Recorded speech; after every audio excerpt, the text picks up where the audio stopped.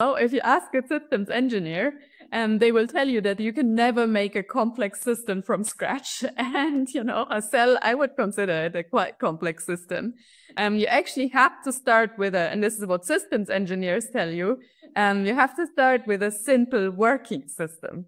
And I think in a way the same is true for trying to engineer a cell, right? Like, I would imagine that you have to start with something simple and then evolution has to kick in and make it complex. You cannot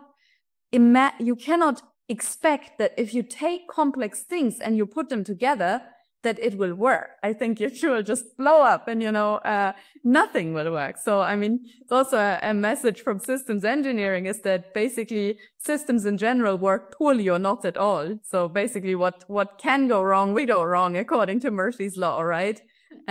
So I feel like starting with an extremely simple system that maybe just can, self-regenerate, self-replicate in some way to the other, where self-replication is genetically encoded. So you can have evolution act upon it, so to say. This will be the starting point.